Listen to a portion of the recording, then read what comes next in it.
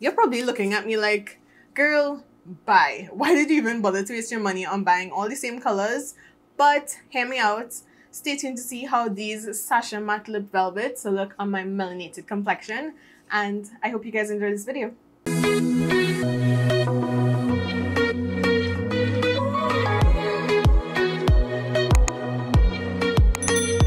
So yeah, if you guys follow me on Instagram, you'd already know this story, but quite a while ago I went looking for like a dark brown color for my lips. Now, if you know me personally, I have never been one to like dabble in too many lipsticks. I don't really generally like lipsticks, but I wanted to kind of branch out and like kind of broaden my horizons in terms of my lip colors, because I'm a very like safe person, very nude, or like a pinky nude, or red is probably the boldest I've gotten. So I wanted to do kind of like a vampy dark brown kind of situation, which is very unlikely for me, or unheard of for me normally. So I decided, you know what, Nisha, branch out, live your life. So I went to the girl at Sacha on the last day of their sale. If you guys checked out that sale, it was pretty good. And I think she gave me the hashtag, and I'll swatch it for you guys so you could see what it looks like after. But she gave me the hashtag, and when I came home and I used it, because obviously I did know at the point in time that you could use the testers. So I just kind of went on her recommendation when I asked for dark brown. She gave me hashtag. Wasn't quite what I wanted, so I shouted out to my IG fam and they gave me some recommendations, which I got these three, and we'll go into that a little bit later. So let's go in order, and I'm just going to test these out for you guys, give you a little swatchy swatch. So as you guys can see, that is a little bit more of a red color. Not necessarily what I was going for, but that is kind of what I got. So that is the swatch of hashtag. So yeah, like I said, I'm just going in with hashtag, and I have like a little setup here. So if you guys see me looking off, that's where I'm looking into. Now, as you guys could see from the first coat, it is a little bit see-through. I feel like it needs a second coat, but that's just me. If anybody has any recommendations on how to like get this part of your lip to take color, hit me up, because I always have issues doing that. So let's go with a second coat and see. I'm just looking at my mirror here to make sure I don't look crazy. So that doesn't look bad at all, and it dries very, very quickly. Like, even in me doing that, you could see it does transfer. So don't expect it to not transfer. I don't think it's that matte, but it's not bad. I would definitely pair this with a lip liner though, but I do like this color.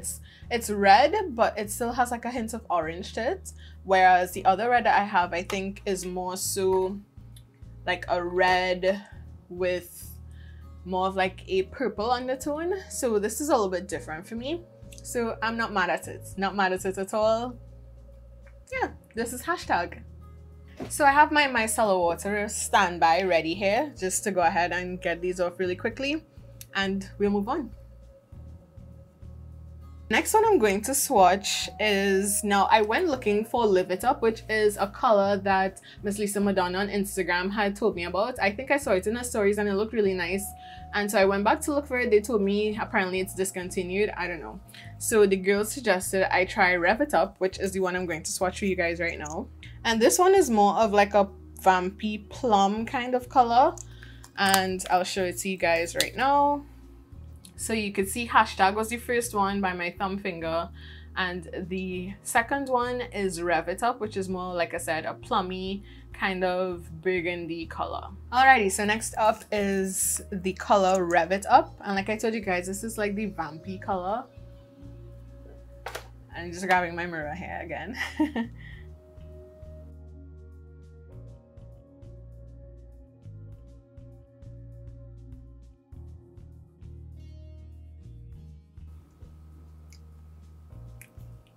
Now this color I actually really do like, and in terms of like the velvet, like I didn't think I would. Ooh, I just got a glimpse of myself there. I really do love this color. I really like this. I didn't think I would like this so much, but it looks really, really good. And in terms of the velvet aspect of the color, I definitely think that it's not as drying as I thought it would be. I mean, I probably need to wear it on for a little bit longer to see actually how it really dries and stays on. But so far, it's not like thick and cakey like I imagined a lip velvet would be, or like a matte lip shade would be, because I imagined that for the longest time that anything matte would just leave, it would feel really cakey on and it would just leave my lips feeling really weird. It actually feels lighter than like regular lipsticks that I buy from Sacha, which is interesting. Like, I do feel like I have this huge mass of stuff on my lips. So that's interesting. It just kind of goes on really light and I like that. So I'm thinking that lip shade or lip stains, these matte lip velvets, could be a thing. Because I actually do like how lightweight it feels, and I like the coverage on this one. I really do like it. And it looks good on my skin complexion. It looks good with this brown outfit. I feel like it could go with a lot. It kind of has like a pink undertone. There's a bit of blue in it, I feel like. So it's like a purple with a cooler undertone, and I kind of like it. At least I think it's cool. I don't know. Don't come for me. And even with like taking it off with the micellar water, it is coming off surprisingly easy. Like, I thought these things were like some of those matte lipsticks that like caked on and are really difficult to remove. I find that it's coming off really easily. I don't have to like scrub my lips too much, which is nice. I also got a recommendation from Miss Trim on Instagram as well, and she suggested No Filter as like a really deep brown. Now, when I first saw it and I first watched it on my Instagram stories, I was like, ooh, that is very dark, but I actually tried it on and it actually doesn't look bad on me. So let me swatch that one for you guys as well. And this is what we have here. So as you can see, it's like a rich chocolate brown. You guys could definitely see that there. So yeah. So now we are going on to the third color, which is No Filter. Like I told you guys, this is the darkest of the shades.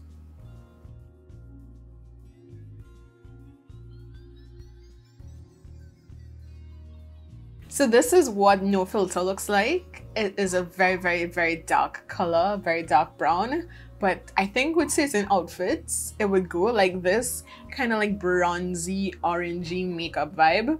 Is like makeup look is completely a vibe with this lip. The only problem,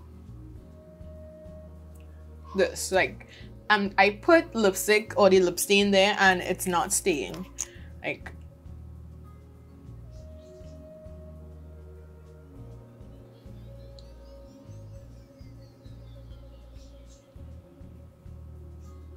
let me see if it stays now. But it didn't spread as easily as the others.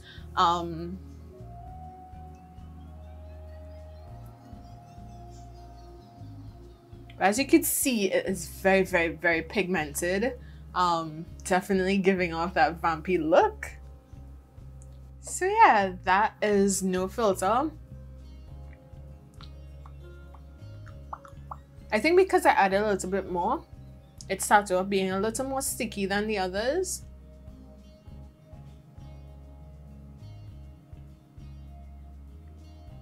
But I feel like as it dries, like completely, because I feel like it's still not completely dry, but I feel like as it dries, it will not be as tacky. But as you guys could see, it still erased there. Like, I don't know if that's just a me problem, but yeah, I can't get it to like be one flush color all throughout my bottom lip, which is a little bit annoying.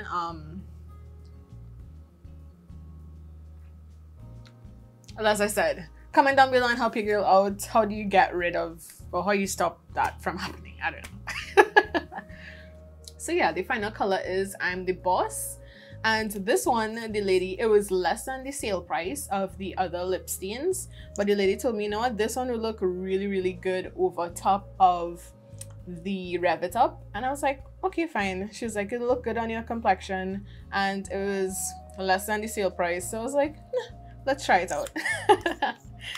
I said on Instagram that she bamboozled me into it, and she kind of did, but I was actually really happy that she did, because this is probably my favorite color that I picked up. As you guys could see, it's like a pinkish, kind of like red wine type of color with a little bit of a glitter in it. These are what they look like in the tube, as you guys could see them here. And as you can see, they definitely look like different colors out of the tube, and I'm here for it. So last but not least, we have the Boss, and this on the swatch was my favorite. So let's see if it's my favorite actually wearing it.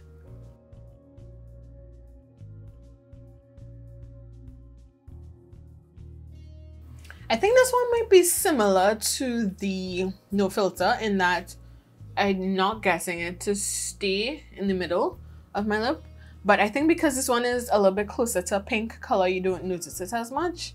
But other than that, it's a pretty neutral color. Like it's very reminiscent of things or colors that I've worn before, so I think I'm not as hype about it.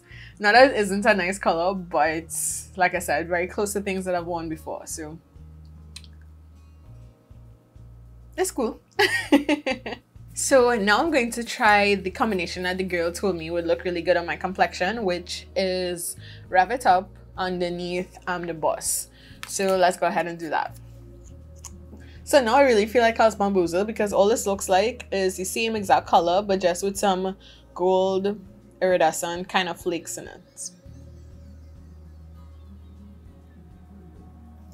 I actually have no idea if this looks any different than just wearing the Boss on its own, or Rev It Up on its own. I don't know, but you guys could let me know what you think about it down in the comment section below. Actually, let me know which of these is your favorite out of all of the 5 for lip stains and then this combination. Let me know which one was your favorite. I feel like I'll wear this on for like the rest of the evening just to see what it's giving, and come back and give like a final review of my thoughts about how it actually feels, like the wearability of it. And yeah, that should be the end of the video, so I will catch you guys back in a little bit. Alright y'all, so I am back. It has been maybe like an hour later, and I just wanted to come and update you guys on what has been happening with the lips. Now, I took off the combination that I had just now, which was the Rev It Up and the Boss. Even when I was applying it initially, I don't know if you guys, if it showed up in the clip, I will insert it, but you kind of saw like the formula started separating a little bit. I'm not sure what that was about, so I was like, you know what, Nisha, I don't want to like be unfair to the product, so I took that off and I reapplied No Filter, which is the darkest of the shades, and I keep like, that is a habit of mine, I keep like smacking my lips. So I don't know if, because I don't know if you guys could see, like you could tell like right here it's starting to break up a little bit, and I don't know if it's because I keep tapping my lips together like that, but that is what is happening with it. So yeah, I don't want to say that it is necessarily going to continue to like break up and flake off like this.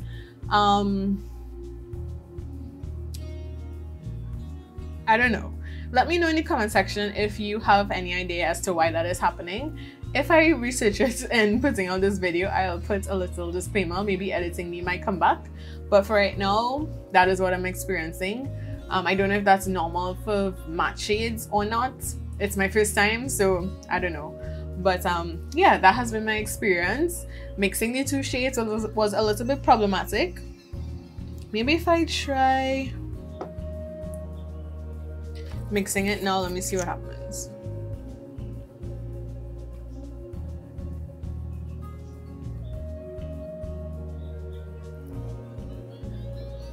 No, it goes on pretty smoothly, and I keep like rubbing it in like regular. I don't know if that was my problem, like I rub it, I'm like trying to massage it in like I would with regular lipstick, and I don't know if that's something you should or should not do with a matte lip stain. But I think maybe it's just like my application. Something must be off with my application. But other than that, I really do like the lip stains for how lightweight it is. I was not expecting that at all. So that was a pleasant surprise. Like I said, I'm not a girl who likes lipsticks, and so I don't like the heavy feeling of things on my lips. If you do put the double coat, you will find that you feel it on your lips more than if you just put a single coat.